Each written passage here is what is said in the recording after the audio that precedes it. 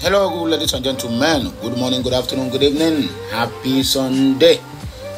And I bless each and every one of us entering into this new week. I said it shall be well with all of us. Our homes, our offices shall be blessed, and our shops, anywhere that we are putting something up for sale, my dear, we must surely find customers. Anyway, the issue where can me come here on are the people where they laugh also. Where they talk say that the herdsmen are nearly to destroy the southeast, which is the Yoruba people, the Ametoku, who keep on making jest of us. Now, Akan Shifa Abakovanya, according to Igbo language, Akan Shifa Abagofono. Abemona, forgive me, this one is just wrong interpretation. But the truth still remains that we are still on top, because whatever that is happening in the so-called Yoruba land can never be compared to what is happening in Biafra land. In other words, we are better than them by far. Not minding that all the whole security investment, everything have been channeled to Yoruba land because their guy on top is the president. But as it stands now, the southeast is even better than them. Multiple injuries as herdsmen clash with Ameto cooperatives in Ondo State. And according to the Kepu where they hear, they said the Fulani head said that nothing that will stop them not to take over the whole southwest. As it stands now, say they don't even care whether Tunumbu is the president of the zoo or not, that they are in a mission to conquer and take over the land, because according to them, they said the southwest and the northeast, northwest, and north central belongs to them. In fact, they want to pursue these people out from their region. They say they want to conquer that place and made it a Muslim country. My brother, wonders shall never end. Anyway, let us read between the lines. In another development to make us see how corruption can never end in Nigeria and how injustice that can never end in Nigeria. Breaking news, Berechi happens to be the wife of Nigeria's Chief Justice Ariwole's ally, which is Nyesom Wike. That is Berechi in Nyesom Wike. Others make final court of appeal judges list. So and I go see the reason why the so-called Nyesom Wike speaks arrogantly, because to him now his wife will become the chief judge. So any case that are going to deal with Nyesom Wike must be at the court that his wife is the judge. And you tell me that this arrogancy, this impunity, this high height of hypocrisy that is bedeviling the so-called zoo is going to stop. I doubt that. Anyway, my people, if you get this message, please help me like, share, comment, and make sure you subscribe to my channel for more interesting videos coming your way.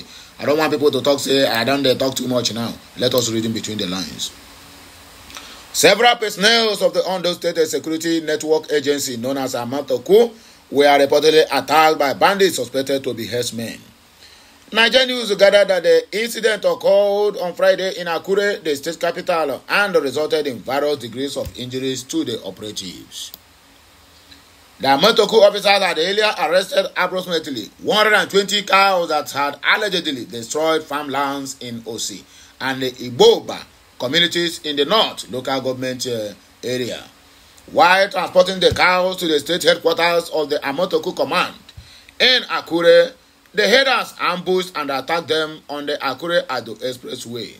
A source informed Punch that as the officers were taking the arrested cows to Amotoku headquarters in Akure, they were attacked by herders armed with dangerous weapons in the Sango area of Akure to prevent the cows from being taken away.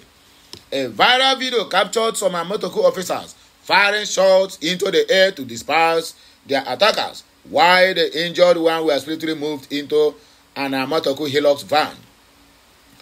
The public relations officer in Ondo, Amotoku Jimo Adenikan, confirmed the incident and said that an investigation is underway. Breaking news, Eberechi, wife of Nigeria's Chief Justice Ariwole's ally Nyesom Wike, others make final court of appeal judges. Now, like this, they go take finish injustice what that is going on in the judiciary and the high height of hypocrisy. I wait for this nonsense country.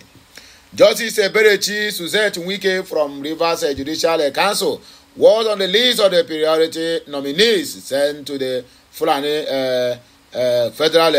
Fulani Judicial Service Commission. Berechi Suzette Wike wife of Minister of Federal Capital Territory Nyesom Wike, and 21 others have made it to the final list of the Court of Appeal judges. The President of the Court of Appeal, Honorable Justice M.B. Dongban Mensem, had requested the appointment of 22 new justices to the Court of Appeal, which included Eberechi Suzette Wike. Justice Eberechi Suzette Wike from Rivers Judicial Council was on the list. In May, Sahara Reporters reported that the National Judicial Council at its plenary of 115th meeting held on May 15 and 16, 2024 approved the appointment of HC judicial officers for the Fulani and the state courts. The council at the meeting also considered the recommendation of its interview committee on the appointment of judicial officers of all superior courts of record in the zoo and resolved to recommend the HC judicial officers for appointment to the Court of Appeal, High Court of the Fulani Capital Territory, Sharia Court of Appeal, and the customary courts of appeal of states in Nigeria. Sharia don't enter into the courts.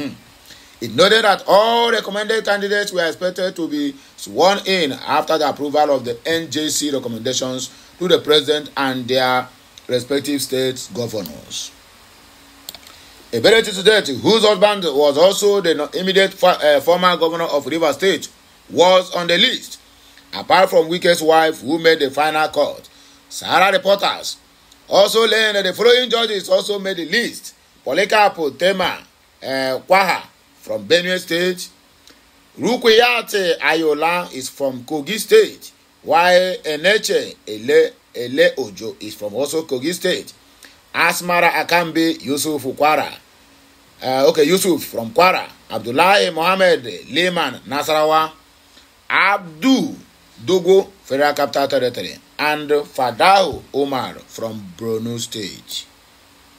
Others are Ishaq Mohammed Sani Kaduna, Zenebu Baji Abubakar Kebi, Abdulaziz M. Ankara from Zamfara, Namde Okwi Dimga Victoria from Abia State, Tuochukwu Nwoye is from Anambra State, Henry Aja Ono Njoko is from Ebonyi State, Donatus Uwezoke Okoronkwo Enugu, Ngozi Ka Okasibo from Imo State, Ntong Festus Ntong from Akwa Ibom, Nezena Idumudia Afolabi from Edo State.